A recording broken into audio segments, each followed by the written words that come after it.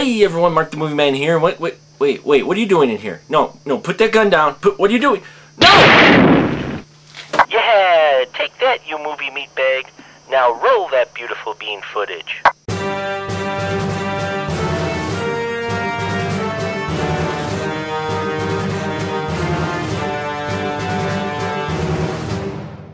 Hello everyone, I'm TK422, and welcome to TK's Take.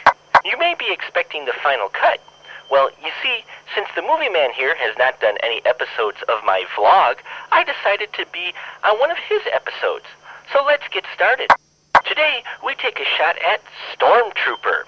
It's an old one from 1999, starring Carol Alt, Kool Moe Dee, and that kid from The Lost Boys. But he's wearing an eye patch this time for some reason. I mean, putting an eye patch over one's eye does not make him look any more like a soldier or any taller. If you read the back of the box for the description of the film, it sounds like every sci-fi action film ever made since the beginning of time. What the film boils down to is this guy is a super soldier who escapes a government testing lab and finds his way into a home of a woman who just got rid of her abusive husband. Mercenaries are sent out to get this guy, who we find out is more than meets the eye. Okay, so my first big complaint is this film is false advertising. Never once do you see an actual Stormtrooper. I mean, there's no Sand Trooper, Snow Trooper, Scout Walker pilot. You know, those guys are idiots anyway, by the way. AT-AT pilots. Heck, we don't even get an Ewok wearing a Stormtrooper helmet. We just get a bad script, cliche dialogue, and a shot of Carol Alt's butt in a rather strange shower scene. I was disappointed by this last part. With it being a Jim Wynorski film, I was hoping for a little more eye candy. Must have been during his conservative period.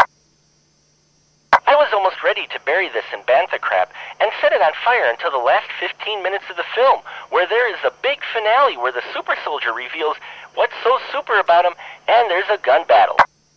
Now, it's a rather lame gun battle. I mean, these guys shoot worse than a rebel soldier whose name is at the bottom of the credit list, but by this point in the film, you're craving for something to happen so badly, you will welcome this battle like a starving Rancor monster welcomes a Twi'lek dancing girl. Sure, it curbs your hunger, but it's kind of chewy and has a bitter aftertaste.